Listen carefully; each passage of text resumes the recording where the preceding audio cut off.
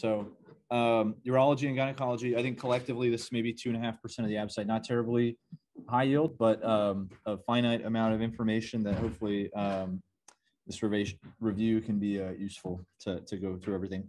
Same as last time, we'll kind of do some rapid fire, then some questions, and a little more rapid fire, and go from there. So we're just going to start with the urology portion of the review. So Alan, radiologists know anatomy. So from anterior to posterior, what are the structures in the renal hilum? Yeah. It will be renal artery, vein. Not quite. Vein, artery. Yes, and then renal. Or just the collecting system. Yeah, so you can say vein, artery, pelvis. Here I say vein, artery, ureter, but the acronym some people use is VAP. Like so, vein, artery, pelvis. Maria, are there any surgical indications for interventions on kidney stones? Mm-hmm. So saying that we'll call that intractable pain. And then can stones make people really sick really fast? Yeah, if it's a septic stone, yeah, or if they have a solitary kidney that you're trying to protect. Is there one for like the shape of the stone? It's like a weird like staghorn one. So yeah, but those frequently it's not like a. I guess what this is getting at is going in and stenting and you're done. A staghorn is like you need to probably do PCNLs and repeatedly kind of shuck away at that and then do an antegrade procedure with a wire and then stent over that. And so you can, but I think in terms of like you see a patient, they have a stone that could otherwise like be given Flomax and go home, but not if they're infected, uncontrollable pain, solitary kidney, loss of renal function, those sorts of things. Okay, so is there a difference? We'll start easy. Yes or no? Is there a difference in management of seminomas and non-seminomas germ cell tumors? Yes, based on the presence of this question, it's an implied yes. What is the difference? It has to do with how you manage the retroperitoneal lymph nodes. Anyone? So seminomas are very radiosensitive. So for a seminomatous tumor, you typically would do an orchiectomy and retroperitoneal XRT. For non-seminomatous tumors, orchiectomy and RPLND, retroperitoneal lymph node dissection. I don't know what kind he had, but yeah, I don't know if he got an RPLND or not. I'm not sure. Most common site of prostate cancer, Mets, just kind of a note or you don't. Kevin Anderson specifically, bone. Yes, nailed it. Yes, we're connecting. Yes. Jamie, number one risk factor for renal cell? Yes. Yes. Is there a genetic syndrome associated with renal cell carcinoma? Connor. Yes, and the follow-on question being, what is that syndrome? No, it is not called Frank. We're sticking with you. What is the name of that syndrome? It might be associated with CNS tumors and pheochromocytomas. Yeah, VHL, von Hippel-Lindau. So another source of pheo, that could be how that comes up. Most common type of cancer of the bladder, Frank?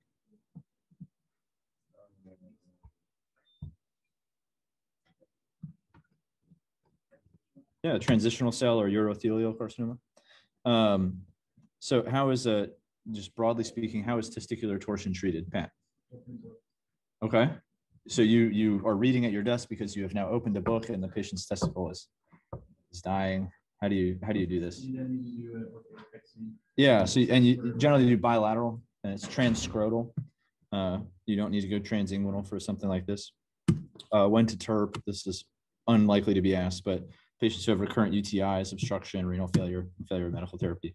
And then the most common urinary tract issue is or abnormality, I should say, is ureteral duplication. So we'll just jump into some questions. Todd, 25-year-old male, presents with fullness in his testicle. He has a mass that does not transilluminate on exam, and an ultrasound is performed that demonstrates a solid mass. What is the next best step?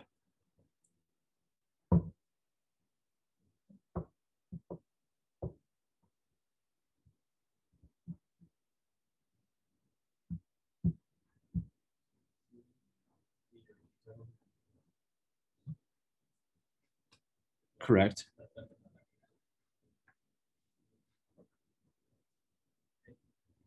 Not A. Is there another manner in which you could get a tissue diagnosis other than an FNA? It seems like a big step, but you do it for these young men presenting with a classic presentation. You don't go transscrotal because you can seed the scrotum. So you do a radical orchiectomy through a transinguinal approach. Yep. Yeah. No, torsion, you go transscrotal directly to where the testis and gubernaculum are that you're recreating with your orchiopexy. So what is, Olivia, best test for a colovesicular, that should be colovesicular, not colovescular fistula. Sorry about that. I'm sorry? Yes, yes. Next question. I would do a cystoscopy. What about, so you're doing a cysto, but you're insufflating a bunch of fluid in there. Like, what's a sensitive radiographic finding for a colovesicular fistula? They don't have a Foley. You might look for air in the bladder. That's probably your most sensitive finding. You're unlikely to actually directly visualize the fistula, which is what things like a barium enema cystoscopy lets you do. So what of these would be the most sensitive modality for air in the bladder? Yeah, just CT scan. So that's going to be your best step to start if you think someone has a colovesicular fistula. Yeah. Is the next one the I mean, honestly, I think barium enema might give you some anatomic detail, level of defect, those sorts of things. But in terms of presence or absence of defect, CT scan is what I would hang my hat on. Yeah. You don't necessarily have to. You're again just looking for air in the bladder. Yeah, yeah. You can, but so I mean, if it was like sigmoid, maybe it would get there. If it's really low or something like that, you might actually be injecting past your injury. But Jess, are you gonna say something? Yeah. Vestals, yeah, but yeah. I think people get really hung up on identifying the anatomy of the fistula. All you need to do is present or absent. That's well, so that's what you have to do that. You have to distend the bladder with some form of like contrast or something. You can't, I mean, I guess you could let them have some urine in their bladder and it be full and see some air. That would be fine. But really, you just can't have like this decompressed bladder. That's going to be unhelpful. But presence or absence of that fistula is enough to go to the operator. Okay, so we'll come back to the front row. I think I kind of skipped over Carson. So a 23-year-old gentleman has a GSW of the abdomen, fastest positive. He goes to the OR. He has a transection of the lower third of the ureter. What is the most appropriate strategy to repair this ureteral injury? It's lower third, so kind of down in the pelvis. Yes, reimplantation right back into the bladder, right? A Foley catheter will do nothing for the injury. You're not going to do a primary repair over a stent that low. And for the purposes of the ABSITE, please just never answer D or E. Never answer them. Frankly, in the acute trauma setting, also never do those, please. Because a renal auto transplant is insane, and a transureterostomy risks your contralateral uninjured ureter at the time of an acute trauma. So just we'll briefly run through some stuff. So for ureteral trauma, if you have a small segment that's missing and it's in the upper third or middle third, what would kind of be the typical description of a repair, Jamie? Isn't that when you do kind of the repair over a stent? Is it? Yes. So your answer is spatulate and primary repair over stent. Yes. Yes. Okay. Yes. Yes. So spatulate, primary repair over stent. Lower third. Kevin, Carson just nailed it. What do you do? Reimplant back into the bladder. Now, so if you have a large segmental defect greater than 2 centimeters, you can't perform a primary anastomosis without tension, and it's upper. What would you do? See, Connor. So upper middle third, large segment missing. What might you do? No, so that would be maybe later. You'd ask for urology to help with ileal interposition, but a temporizing manner in which they can still drain urine from that kidney, and you can come back and find that ureter. I'm sorry? Yes, and you also want to kind of tie off, sorry, this text is really small, but you want to mark and tie off those ends so they're not leaking intraperitoneally. You can find it later. That's the instance where perc nephrostomy, go find it later.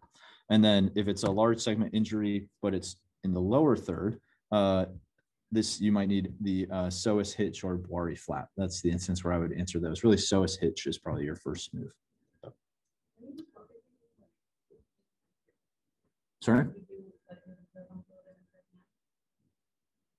Oh yeah, yeah. I would you tie it off, send it to IR. Yeah, it's easy. Yeah. Oh, I thought you said in country. I thought you meant here. Yeah.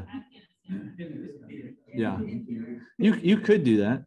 Yeah, you could do it under either IR guidance, or you could place it yourself. Or the one thing you could do is you could place it in the distal aspect of the proximally transected ureter and externalize that as your percutaneous nephrostomy tube. It would really be a ureterostomy tube, and you oversew the other end. Yeah. When Renfrew was on that point, he specifically was looking for double J stents because his FSD did not have a plan in place for that. Yeah. Yeah. Yeah. I've never put in double J stents, but you could do that. You could use like a very small feeding tube, those sorts of things. But okay, so yeah, IV methylene blue can be used to check for leaks. And so, Frank, in what direction does the blood supply to the ureter come from?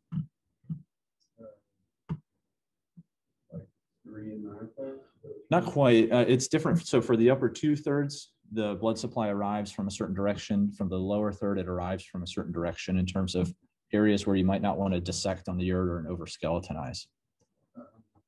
So for the upper 2/3, the blood supply arrives from medial. For the lower third, it arrives from lateral. So that affects kind of how you should handle the ureter and what you should be thinking about when you're skeletonizing it. In terms of bladder trauma, so hematuria is the best indicator. Most are associated with pelvic fractures. What is kind of the best test to diagnose bladder trauma, Pat? Yeah, or some form of a cysto. Sorry, I should change it. Cystogram sounds like you're direct scoping. That's not the first move. So yes, CT cysto would probably be the first move. And then so Todd, how would you manage an extraperitoneal bladder rupture?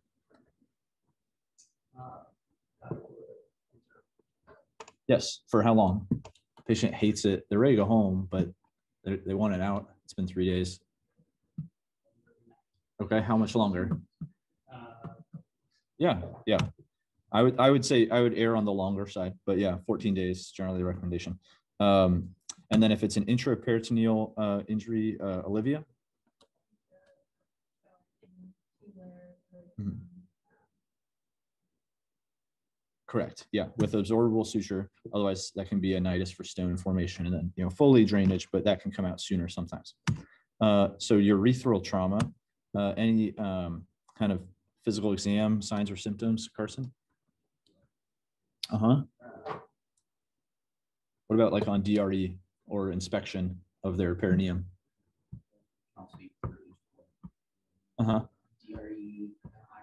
Yes. Yeah. Exactly. So you have these findings on exam, Jamie. They're going to go to the OR. Do you place a Foley? Do you attempt a Foley? No. Correct. What would be the best test to diagnose best first test to diagnose urethral injury, Kevin? It is a rug. Yeah. Okay. So retrograde urethrogram is the best first test. And what's the typical location of the injury, Connor?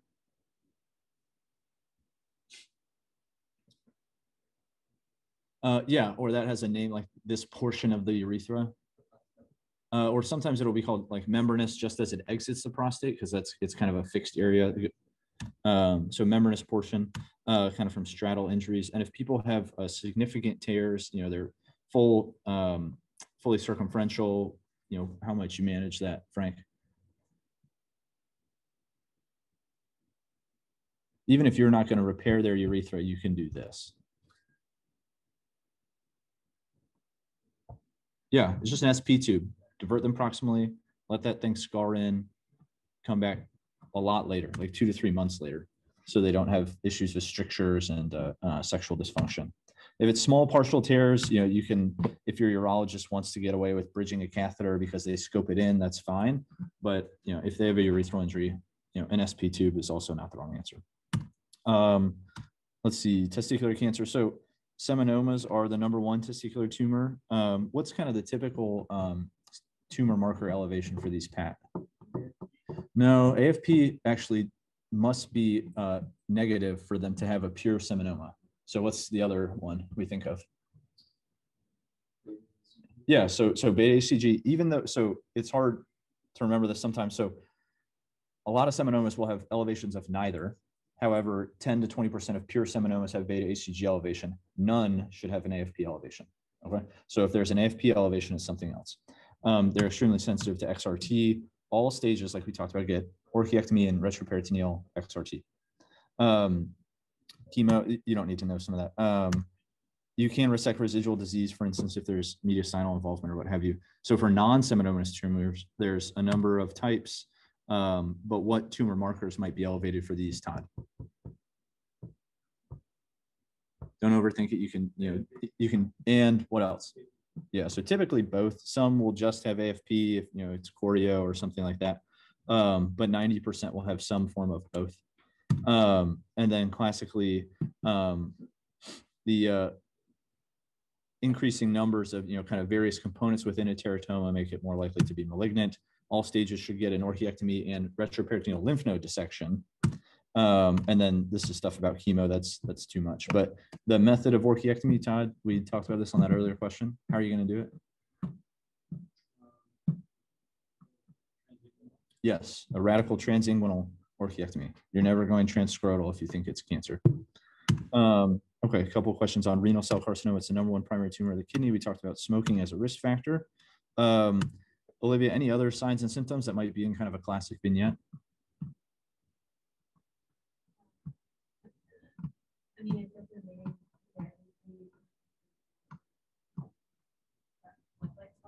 Yeah, or say it's even in just the left renal vein and it's obstructing a vein that drains into the left renal vein. I'm sorry? Yeah, and how would that manifest? Or yeah, so like an adult male who has a new left-sided varicocele is how that typically is written in a vignette. And then you mentioned kind of abdominal pain, a mass, new hematuria is a concerning finding. We'll talk about that for bladder cancer too, but certainly could be a finding in renal cell carcinoma in smokers. You can resect oligometastatic disease. The lung is the most common site. They can produce erythropoietin and other hormonally active metabolites that can give perineoplastic syndromes. The treatment is going to be a radical nephrectomy, and that includes resection of IVC tumor thrombus. That is not a prohibitive point to resection. That tumor thrombus typically comes out without an issue, and it's something that can be done even if it goes all the way up to the level of the heart. So partial nephrectomies, the people you consider these in are those with either a solitary kidney, those with marginal renal function who would be rendered dialysis dependent, and they have small tumors, basically is the stuff you should remember. So we talked about perineoplastic syndromes. You can have not just erythropoietin. Anyone else have any other metabolites that come to mind for RCC? It's basically like every perineoplastic syndrome you can think of. You can shout them out. PTHRP is one. We talked about some adrenal stuff earlier, and so you can have a renin, and then someone said ACTH. Yeah, so those are the things. They can all kind of come with RCC, and then they can secrete insulin. I don't really know why, but it can happen. Treatment of a transition. This is not an RCC, but a transitional cell cancer of the ureteral pelvis. It's just even more radical surgery, nephroureterectomy. And then the tumor is associated with VHL. Jamie? RCC, and then your, yeah, CNS tumors. Yeah. Yes. You get credit for CNS tumors. So yes, sign language counts. It counts. Okay, so bladder cancer. Usually a transitional cell carcinoma. The most common symptom, or what should tip you off, maybe in an adult male smoker. Yeah, especially painless hematuria. We talked about smoking pretty extensively. The manner for diagnosis being a cystoscopy. How might you treat this? There's basically a certain level of the bladder through which, if it invades, you do more. But if it's just T1A and it's just in the lamina propria, or something else you can do. Yeah, or TURBT, and do you inject something? Yes, you do. Pat is nodding his head. Pat, what is that thing you inject? Yes, that's generally the answer. If it's T1 and the muscle is not involved, you can do transurethral or TURBT, transurethral resection of a bladder tumor, plus intravesicular BCG. And then if the wall is invaded, they need a cystectomy. Basically, whether you give them a conduit and neobladder, the ABSITE is not gonna and should not ask that, but muscle involvement, cystectomy. I would just remember that. And then, is there any type of infection you should think of if someone has a squamous cell carcinoma of the bladder? Yeah, schistosoma hematobium. Yes, yeah. Wow. All right. For all the viewers at home, clap it up for Frank. Yeah. Okay. Yeah, you had to. Yeah. Okay. Testicular torsion peaks by age 15. They usually usually towards the midline. So as Pat mentioned, the typical manner of detorsion is to open a book. And then you do a bilateral transscrotal orchiopexy with or without, orchiectomy if there is a clearly non-viable testis. So that is it for urology. We'll move quickly into gynecology. So a 45-year-old woman has undergone, Maria, since you just joined us, a 45-year-old woman has undergone a total abdominal hysterectomy for a fibroid uterus. Okay, yeah, so it's a difficult case. You decide to try to trace the ureters to avoid injury. Where is the most likely site of a ureteral injury?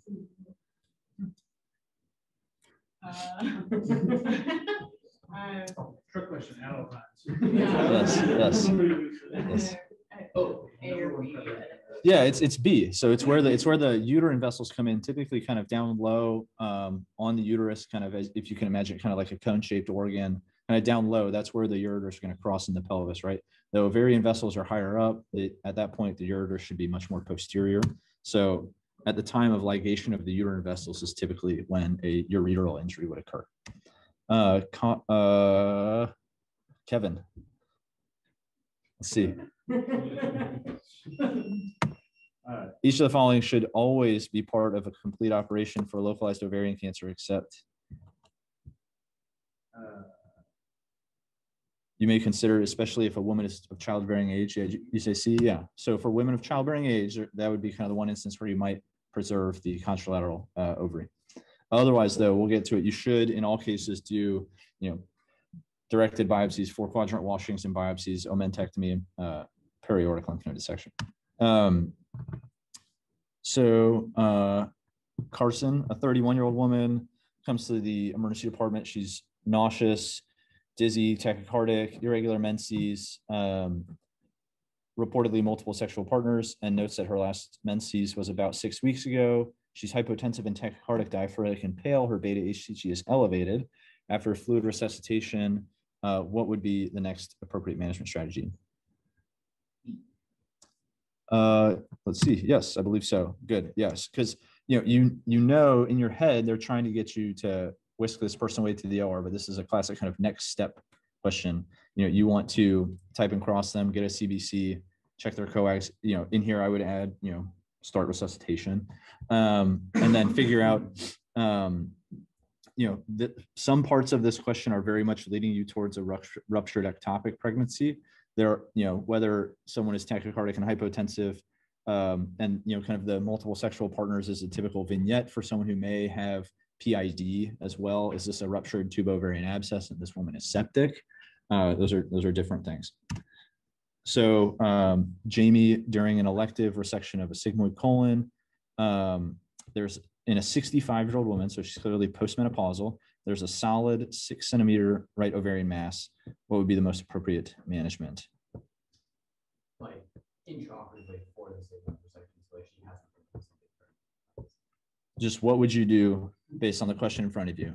Because you're not going to be able to get this additional information on the ABSITE. I don't know. I don't know how to. I'm sorry. So they want you to move forward and do hysterectomy BSO. I guess so. Their point being, this may not be the best score question ever, but the point being that a 6 centimeter solid mass in a postmenopausal woman is never normal. Right. right? It's never normal. It's not going to be some corpus luteum cyst. It's not going to be something else that could be hormonally active in a premenopausal woman. It's ovarian cancer. And so the treatment for ovarian cancer is that. Not the greatest question, but that's what they're trying to get at. Is that this, you have to take into account, is this woman pre or postmenopausal? Right. That's kind of the crux of the decision making. Very briefly, we'll run through vaginal and vulvar cancer, and then the higher yield stuff is ovarian, endometrial, cervical cancer. So the most common type being a squamous cell. Is DES associated with any specific type of vaginal cancer? Frank, with the esoteric step 3 questions. Is it's associated with clear cell carcinoma of the vagina is DES. It's something, it's not really used anymore. It used to be given in pregnancy, maybe back in the 80s. So it's something that we may be seeing now as women reach later adulthood. And then what is sarcoma botroides, Connor? But what is the diagnosis? You can tell the parents your daughter has little grape-like. Yeah. But what does it mean? What is sarcoma botroides? Pat? Yes. Yeah. A rhabdomyosarcoma of the vagina that typically occurs in young girls. Yeah. Risk factors for vulvar cancer, Todd? No. Generally women that are elderly, nulliparous, have not had children. So it goes along with it can be confused with sometimes people get lichen sclerosis. You think of estrogen deprivation, basically. So elderly women who are nulliparous. And the treatment, if it's early stage, would just be a wide local excision. If it's bigger than 2 centimeters, it's generally more invasive, a radical vulvectomy, but I don't think they'll ask that. For ovarian cancer, if you had to rank, ovarian, endometrial, and cervical, which of those 3 is the #1 cause of gynecologic cancer death? Yes, ovarian is the #1. What are some protective factors? We'll go back to the front. Maria. Having babies, breastfeeding. Uh-huh. You're trying to limit the amount of estrogen. Yeah, any medications that are protective? Yeah. I don't know if maybe it's counterintuitive or what OCPs and tubal ligation are actually protective. And then risk factors being, additional sources of estrogen exposure, like early menarche, late menopause, those sorts of things. There are various types. The staging is shown here. You're unlikely to be asked the various types, but the importance of the staging, that's kind of an oddity, is that involvement of both ovaries is still stage 1, basically. And then basically you just start thinking about the spread. So pelvis, stage 2, abdomen 3, distant, stage 4. And then let's see. So the most common site of additional regional spread, Carson? Or just the contralateral ovary, typically, I think. And then the treatment for all stages. Same for all stages, Jamie. Okay. And what else? And what else? So you got the THBSO, and then what else? There's a lot more surgery. Yeah. So you do pelvic and periaortic lymph node dissection, omentectomy, 4-quadrant washings, directed biopsies. This is, it seems complicated, but you remember this for all stages of ovarian cancer. It makes it very easy. Okay. And then you can give chemotherapy thereafter. Is there a role for tumor debulking, Frank? Yes, there certainly is. Yes, there is a role. It can be effective. It helps, your chemotherapy and XRT be effective. And then, Pat, what is a Krukenberg tumor? Not a colon cancer. Yeah, gastric cancer most typically. And then, Todd, what is Meigs syndrome? Okay, anyone? Yes, there's ascites. You also get a hydrothorax, Jess. Were you saying something? You're saying an ovarian fibroma. So yeah, you get an ovarian fibroma, ascites, hydrothorax, and excision of this tumor resolves the entire syndrome.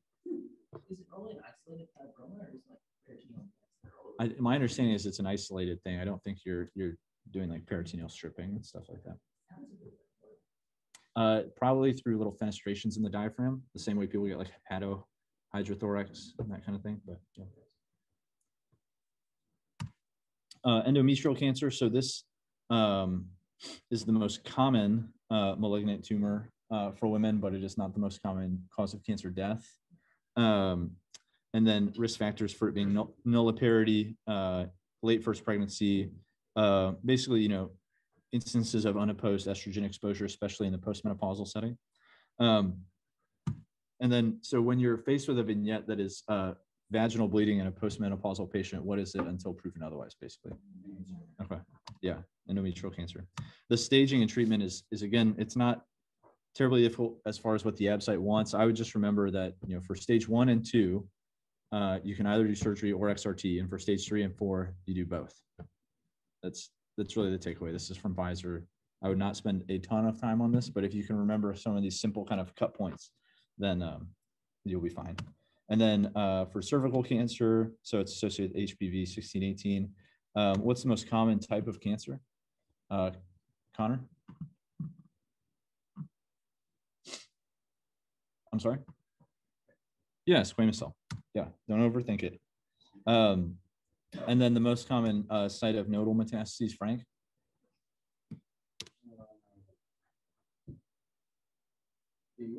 No.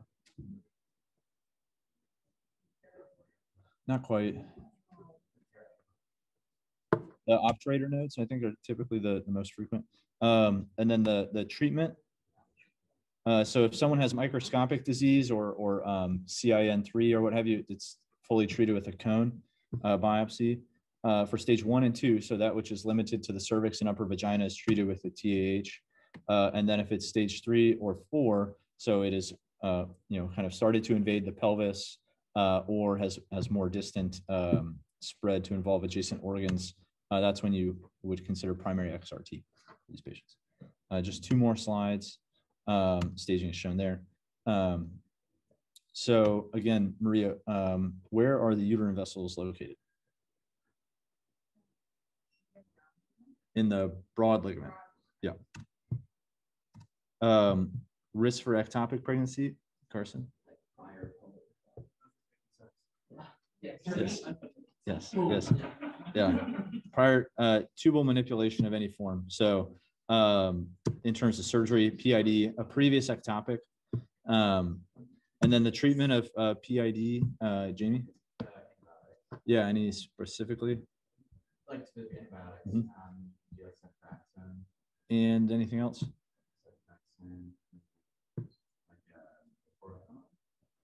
Some people say ceftriaxone and doxy sometimes. I mean, I'm sure that there's a number of regimens, but that's something that's broad and covers both gonococcal and chlamydial infections. Treatment of a tubo-ovarian abscess, Kevin? Typically IV antibiotics that are more broad.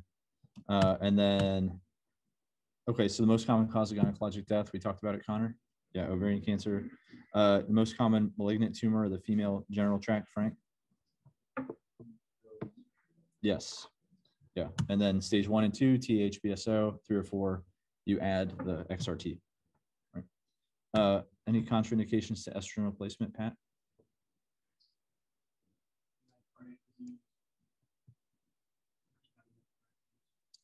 So estrogen replacement would improve a woman's bone mineral loss. Yeah. Smoking, history of endometrial cancer, thromboembolic disease, undiagnosed or uncontrolled vaginal bleeding. Sorry, I don't know what's going on with the AV stuff. Make it work. And then what are kind of the bad types of HPV? Yes. And then, yes. Yeah, 3133. And then what's the most common indication for hysterectomy time? Yeah, fibroids. No, that's so you said fibroid storm. The diagnosis that comes up occasionally with our fibromyalgia patients is fibrostorm, not fibroid storm. Yeah. And then again, sarcoma botryoides is a vaginal rhabdomyosarcoma in young girls. That's all that I have for urology and gynecology. Feel free to ask questions. Otherwise, we'll let people get back to work. Yep. Thanks, guys. Yeah.